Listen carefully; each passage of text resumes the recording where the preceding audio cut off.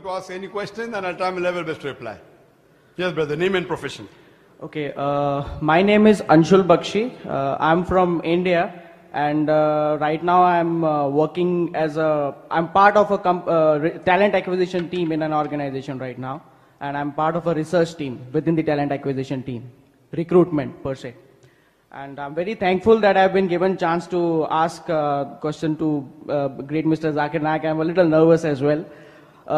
My question has not to do anything like directly related to the religion, but I just want to ask, this question has been asked to you earlier also, because I've seen few of your videos, and one of the persons also asked, and I had exactly the same question, but I was not pretty much convinced with the answer that you gave. So this time around I'm expecting that I would be getting a more satisfactory answer. I just want to ask that why God created this universe. That is the question that I have. You had given the answers like it was like I say that why has God created human being, and you answered that it was the human being at that point of time who chose to be a human being, whether in whatever form a human being was at that point of time, whether he was a soul or a devil or an angel. He was given the choice that at that point of time to become a human being. My question is that if he had not created me in any of the forms millions of years back, the question of me given the choice of becoming a human being or anything for that matter would not have arisen. Now, like when it comes to the basics, suppose if I'm not getting the answer of this question, let's suppose, still I know the basics of being a human being, what is good, what is bad, where I am wrong, where I have to really work on my limitations, and I know 2 + 2 = 4. My question is that why were the numbers created? That is the question. If I can give one more example, you come from India itself. You know that couple of years back in 2012 on 16 December in the night, a girl was raped in a public bus in Delhi. And after that, she was like destroyed by 4 or 5 devils on that night. And that was something I was really very shocked. And that really horrified the entire nation. Where was God at that point of time? That is a question that came into my mind. Now, even if there was some sort of a purpose of God behind that particular incident, like that purpose could have solved through some other medium also. Why that much of pain? Why that much of pain? Brother, I would request you that if you can make the answer simple. You have given a short speech. I can reply to all your points, but that'll take a long time. I would like to know what is your main question, main 1 or 2 questions. Do you want to know about rape? Do you want to know about creation? Do you know human being? What do you want to know? I want to know. If you ask about 20 questions together, ask 1 question at a time. I will try and reply that, no problem. Otherwise, if you're asking, now in your short speech, I could at least gather 10 questions. Fine? Now for me to answer all these 10 questions would take more than an hour. And I think giving 1 hour to one person would not be just. No, so my main question is you ask me basic question, don't give an answer I gave you earlier. You asked me the question, you gave my answers also, then you asked a new question, then you asked about rape, then you asked what was God doing at that time. So what do you want to know? Ask me 1 question, 2 questions, I'll reply. So I would like to know that what was God doing when they were raped? Why God created this universe? What was the main purpose behind it? Yes, finished. Simple question. I give an answer. Yes, the answer is wrong. Brother asked a question. What's the name, brother, you said? Anshul. Anshul. Anshul. Anshul asked a good question, that what was the purpose of God creating the universe? Now, while giving the answer, he gave the purpose of creation of human being. So you're asking the question, you're giving the answer of human being, and you're jumbling everything, it would be difficult. I've given many answers, and you have heard many of them, I believe, but you're mixing most of them. What is the purpose of creation? I've given a talk on this, what is the purpose of creation? There's a full talk of mine. And I gave a talk on what is the purpose of life. Many things are overlapping. As far as the creation, what is the purpose of creation? God is the creator. If he is the creator, he has to create. What is the purpose of each creation? Each creation differs. The purpose of each creation differs. The purpose of creation of animals is different than the purpose of creation of human being. But as a whole, all the creations that Almighty God created, he is the creator. He is the creator. Now creator are of 2, 3 different types. One creator is one who creates something from something which even you and I can do. We can take wood, we can chop the tree, make the wood, make into a table. So you and I also are creator, but we are limited creators. But one creator is who can create something from nothing that only God can do. So God is the creator who can create something from nothing. Like how did the creation of the universe come? The Quran says in Surah Anbiya chapter number 21 verse number 30 that Avalam Yiralladina Kafuru. Do not the unbelievers see? Anna Samawati wal Arda. That the heaven and the earth were joined together and we clove them asunder. He's talking about the creation. How did he create? Now people are doing research whether it's right or wrong. How did it come? Some are coming to part truth but not total truth. Now regarding the purpose. If you want to know what is the purpose of the creation of the human beings? The universe in itself. Human being is part of universe basically. So the universe in itself. What is the main purpose of this universe being created basically? The purpose of the universe is for the creation of Allah to live in this universe. But why? Why then? Each creation has a different reason. So if you want to know, yes, one of the best creations of Almighty God is the human beings. One of the best creations of Almighty God, the best of molds, is the human being. And the purpose of the creation of the human beings is mentioned in Surah Dariyat, chapter number 51, verse number 56. Allah says that وَمَا خَلَقْتُ الْجِنَّ, that Allah has created the jinn and the men not but to worship Him. وَمَا خَلَقْتُ الْجِنَّ وَالْإِنسَ إِلَّا لِيَعْبُدُونَ, that Almighty God has created the jinn and the men not but to worship Him. And most of the creation, whether the animals, the birds, the other living creatures, all the other living creatures have already submitted their will to Almighty God. As far as the creation of the human being is concerned, unlike the other creations, they don't have a free will of their own, except for jinn and men. All the other creations of Almighty God, they don't have a free will. For example, we create a computer, correct? Yeah. Does the computer have the free will? No. Whatever we program, they do. If you program them to do addition, subtraction, they'll do it. If you program them to do multiplication, they'll do it. If you make a computer, it is something unique, something good, but it doesn't have a free will. So amongst all these creations, the uniqueness of the human being and jinn is that the human beings have a free will of their own. And in their free will, the purpose is they want to test that which of the people Almighty God who has given free will follows the commandment of Almighty God. If you follow the commandment, like computer follows the commandment, what you say, nothing great, because it is programmed. Now Almighty God gave a free will to the human beings that it can either obey or disobey Almighty God. If you obey Almighty God, you become superior to the angels. The angels don't have a free will, but they always obey Almighty God. So a creation which doesn't have a free will and always obeys God is a good creation, but not the ultimate creation.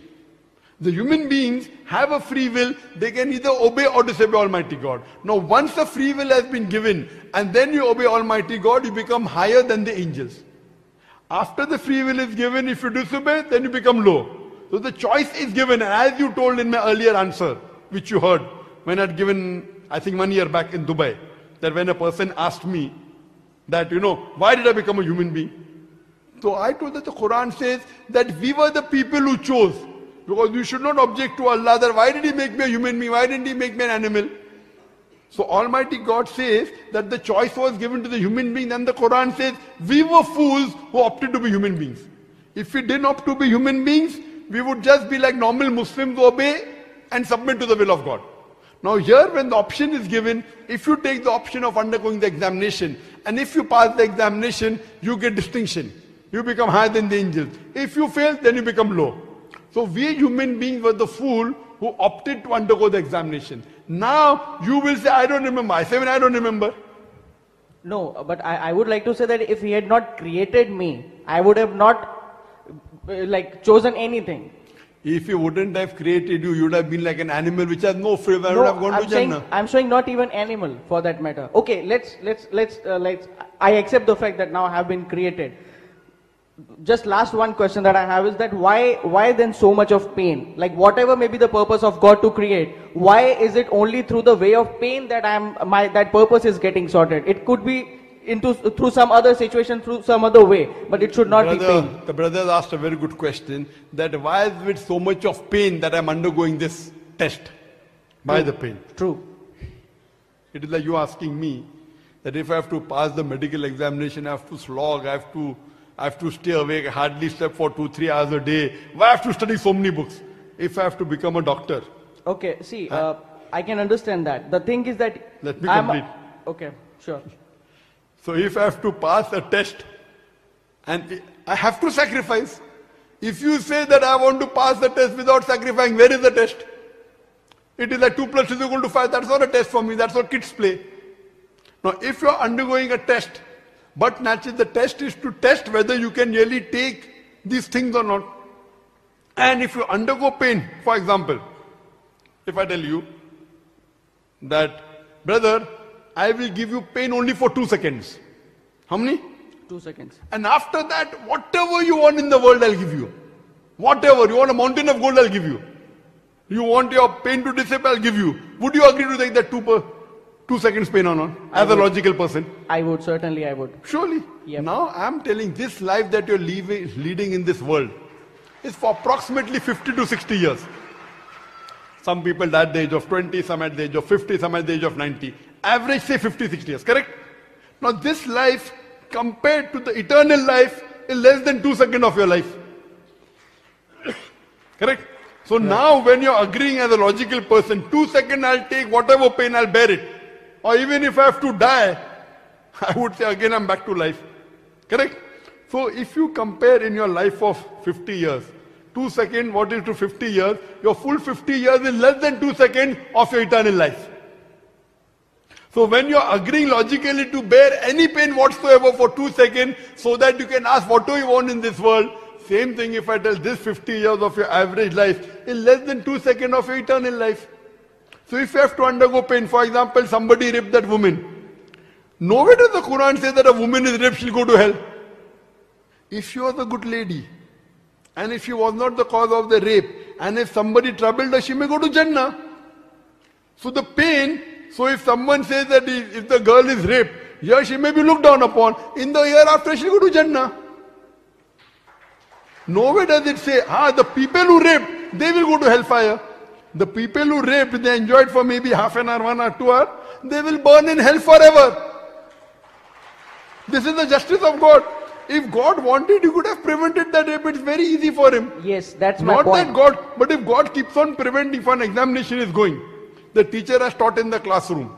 Now during the examination, the teacher is supervising, and the student is writing 2 plus 2 is equal to 5. The teacher can say, hey boy, don't write 5, write 4. But if the teacher objects, won't the others object? If the teacher tells him that don't write 2 plus 2 is equal to 5, write 4, then the other student will object. Why is the teacher interfering in the test? If God wants, He can easily prevent the rape. It's easy for Him, kun fayakun. But He lets it happen, and the person who has caused the pain, He will punish him, and the person who's just will put him to heaven. So this is the justice of Almighty God. All undergo. For example, you may be the brother of the woman who's raped. You may be the son. What is your role? Do you yet have faith in Almighty God? God wants to test you. Sir, so all this is the test for the person who's raped, for the person who's raping, for the relatives of the person who's raped. God wants, He can easily stop it. That doesn't mean God doesn't exist. God is letting it happen. He does not interfere in the free will, but based on the actions you do, what He has taught you, good, bad, what is good, what is wrong, what is right. On the day of judgment, He will be just and see to it, He will give reward to those who deserve it. He will give punishment to those who deserve it. Okay, like you said about the test, okay. Human beings have limitations, and we as a teachers, or maybe like our teachers would have created those tests because they have the limited knowledge, and through that limited knowledge they want to play with that limited knowledge and make sure that our children or like our juniors are becoming better human beings. God does not have any limitation, so He does not need to like set any sort of a test for a human being to pass or fail, to go in hell or heaven. God has got unlimited powers. It's human being who has limitations, and that is why it has created a way. Human being has created a way to become a better human being and to pass on those teachings that he would have learned from his ancestors, or maybe by reading the Quran or the Bible or whatever. But God has got unlimited power. It does not require to set any sort of a test for human being, for anyone to pass or fail or to go into hell or a heaven. He can do it without even setting that set, or by without even making the human being going through that pain. Very good. Brother asked a very good question, that teachers have limited power, limited knowledge. God has unlimited power. Without undergoing the test, he can tell this person deserves hell, this person deserves heaven. Correct, brother? He is all powerful, he is all knowing. Absolutely. Even without the test, he can tell this person will go to hell. This is correct? He can, he knows the end of it. Very good, very good. Now, imagine, suppose the teacher. Now, teacher before the examination predicts that this person will come out first class first, this person will get second class, this person will fail. And the person undergoes the test, he comes out first class first, he gets second class, he fails. Why not everyone goes to heaven, I'm saying? Let me complete. No? I'm sorry. If everyone goes to hell... Heaven, I'm saying heaven. If everyone goes to heaven, then where is the test? If you want to become medical, everyone who passes the medical examination, teacher will pass. Then these doctors will, instead of treating the patients, will start killing the patients. Oh, teacher is so kind. Everyone who gave the medical examination, she has passed. She has passed, but the person cannot treat the patient. Instead of treating, he will kill him. Who's to blame then? The teacher. So the main thing the human beings have been created is that after giving a free will, do you follow the commandment or not? If Allah is going to put everyone in the heaven, then where is the different creation? It is like angels. As far as the angels are concerned, they can never disobey God. So what is the difference between the creation of the angels and human being? The creation itself is different, that after giving a free will, you obey Allah's commandment. Now coming to your main question, why doesn't God put directly into heaven and hell? If suppose God puts someone in heaven directly, he will not object. But someone he puts in hell directly, he will say that why did you put in hell? What mistake did I do? That's the reason the Quran says in Surah Anam, chapter number 6, verse 58, that on the day of judgment, even those who will be put to hell, the non-believers, will not object to the justice of Allah. They will say, give me one more chance. Allah will say, it's too late. The Quran says, those who will be put to hell will never object to Allah, why are you putting me hell? They will agree that they deserve hell. They will tell, oh my God, give me one more chance. Allah said, I gave you enough chance in this world. Then the test is over. That's the beauty of Almighty God, that if He put you directly into hell, you would object. What did I do? No, you were going to kill. Where did I kill?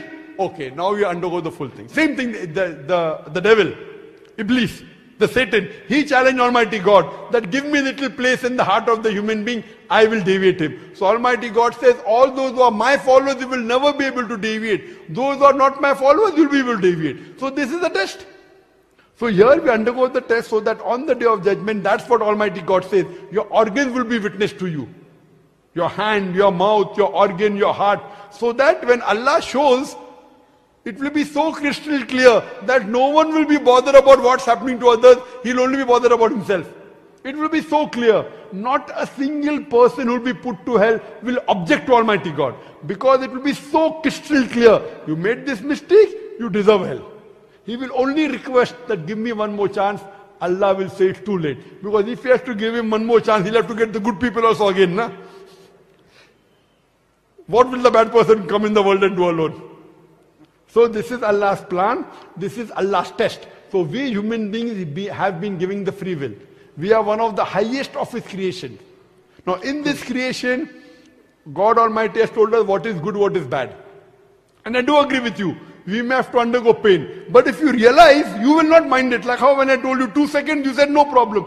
Same way if you understand that there's something life after death, there's something like heaven, you will never tell Allah, oh, this is nothing. If I have to crib, I'll have to crib. Oh, I'm traveling so many thousands of miles. I'm giving lecture. I'm sleeping only for 3 hours. I say, nothing I've done and God is giving me so much.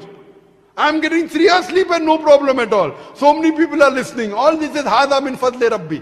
So if you understand Almighty God, you will thank Him that what you are giving me, I don't even deserve 0.0000000. When will the one come? I don't know. If you know God. If you don't understand, you will think that life is hell. So that's the reason a believer always thanks Almighty God.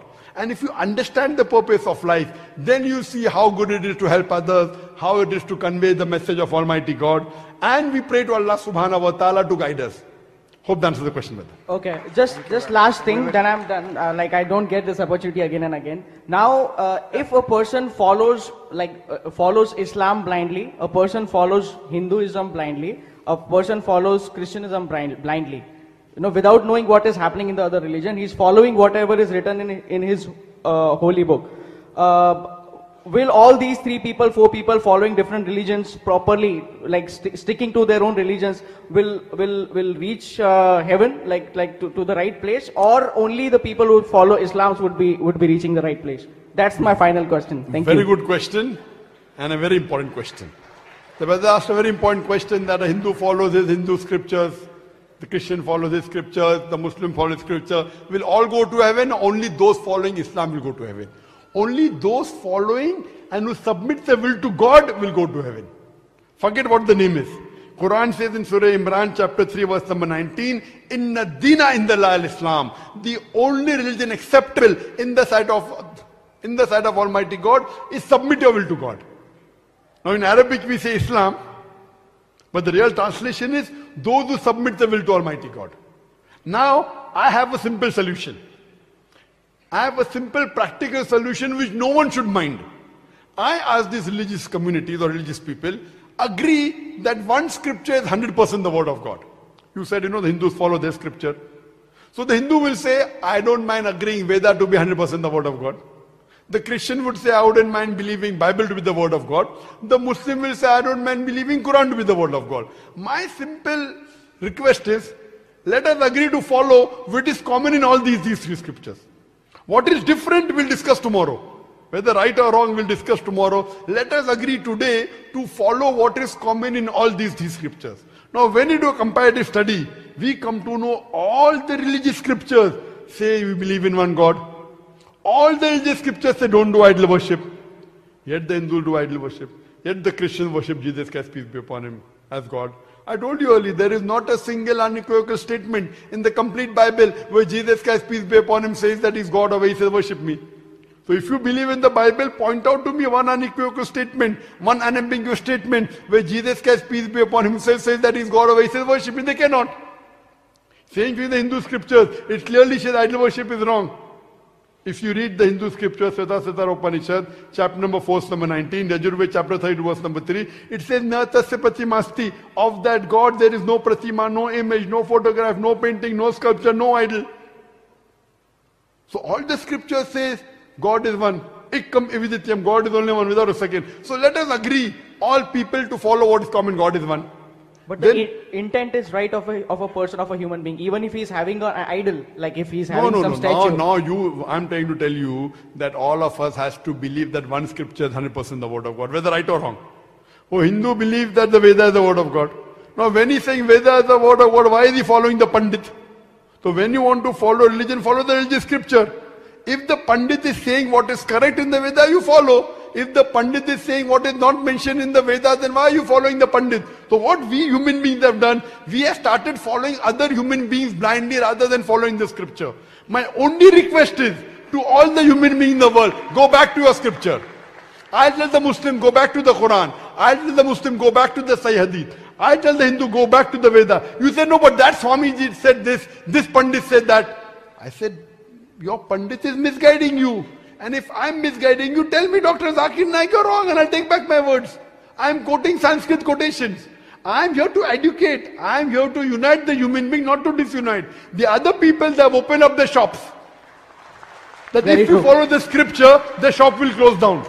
And that is even in Muslims. There are some Muslims who have opened up their shop, therefore they are against me. The first brother said, I found many of the people writing against you. Not only non-Muslims, even Muslims write against me. If some Muslim has opened his shop, and if I sell that, you go to the Quran, his shop will close down, he becomes my enemy. So what I'm requesting, that when you do comparative study, all scriptures agree there's one God, idol worship is wrong. Let us agree we will never do idol worship in future, we'll believe in one God. All scripture says, the last and final messenger is Prophet Muhammad, peace be upon him. The Vedas says that, the Bible says that, Old Testament, New Testament, Quran says that. So let us agree to follow Prophet Muhammad as the last messenger. All the scriptures say that there is hell and heaven. All the scriptures say there is life after death. All the scriptures say that alcohol is not allowed. It's prohibited. All the scriptures says pork is prohibited. All the scriptures say you should wear the hijab. I can go on and on quoting, but the first major thing is believe in one God. Don't do idol worship. Believe that Prophet Muhammad is the last and final messenger. Brother, I'd like to ask you the question. That do you believe there's one God? Yes, there is one God. Do you believe idol worship is wrong? Now as you say, I can believe it. I mean, if you're saying it. See, the thing is like there are so many things written. For everyone, it's not really possible to follow all of them. It becomes really very difficult. Even if someone wants to let us agree to follow what is common. The thing which is if there's a Venn diagram, circle, circle, circle. Even the common things are so many actually. Common things, or at least follow the major common things. The most important pillar of all the religion is God is one and don't do idol worship. So you believe God is one? Yes. Now you believe idol worship is wrong. Do you believe Prophet Muhammad is the messenger of God? Yes, I do. Khalas. So that means they have entered the fold of the true religion. If you believe there's one God and you believe Prophet Muhammad, these two are the basic minimum requirement for you to enter into the religion of submitting your will to God. Whether you call Islam, whether you call Muslim. After that, slowly. I know there are many things. There is Salah, there is Zakat, there is Hajj, but at least two minimum requirement for anyone to take admission in the religion of God, the religion of Islam, is believe in one God, believe he has no partners, no idol worship, and believe Prophet Muhammad is the last and final messenger. Khalas. So that means according to me, you're a Muslim.